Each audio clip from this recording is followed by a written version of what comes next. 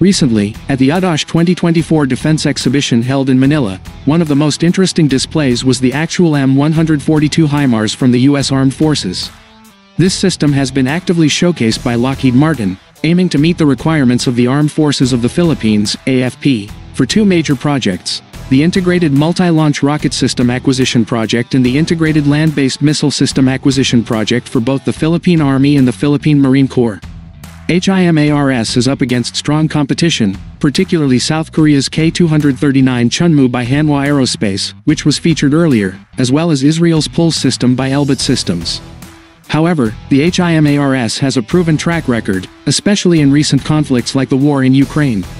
It has demonstrated its effectiveness in delivering powerful artillery and precision long-range fire capabilities, which has been a key asset for Ukrainian forces against Russian military targets. This experience could add significant weight to its consideration by the AFP. The Philippine Army and Marine Corps have outlined that they are seeking a multi-launch rocket system, MLRS, and land-based missile system, LBMS, capable of both rocket artillery and delivering saturated firepower over a wide area. However, they are also looking for systems that offer precision strikes, particularly with short-range ballistic missiles. The HIMARS is known for its use of the ATACMS ballistic missile. Although the ATACMS is now out of production, it's gradually being replaced by the Precision Strike Missile, PRSM, in U.S. inventories. This change is timely, as the U.S. plans to send older ATACMS stocks to Ukraine. In the Philippine context, there is still some uncertainty over whether the U.S. government will authorize the sale of the newer PRSM to the AFP. This will be a critical factor influencing the decision-making process for both the Department of National Defense, DND, and the Armed Forces of the Philippines, AFP.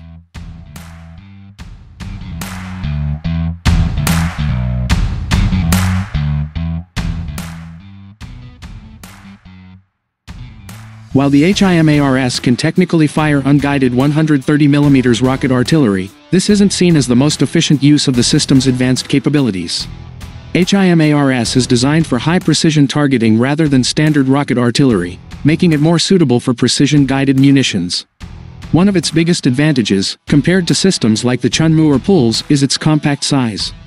The HIMARS can be easily transported by a C-130 aircraft, allowing for rapid deployment across different areas, which is a key operational advantage for the Philippines, given its archipelagic geography. However, one interesting point from the UDOSH display was the visible burn marks near the front of the rocket launcher, indicating that this particular HIMARS unit has seen frequent use. According to sources, this unit has been in the Philippines for several months and has likely been used by AFP personnel for familiarization and training. This could imply two things. Either the AFP is preparing for a future HIMARS procurement, giving their troops a head start in mastering the system, or it could be part of efforts to enhance interoperability between U.S. and Filipino forces.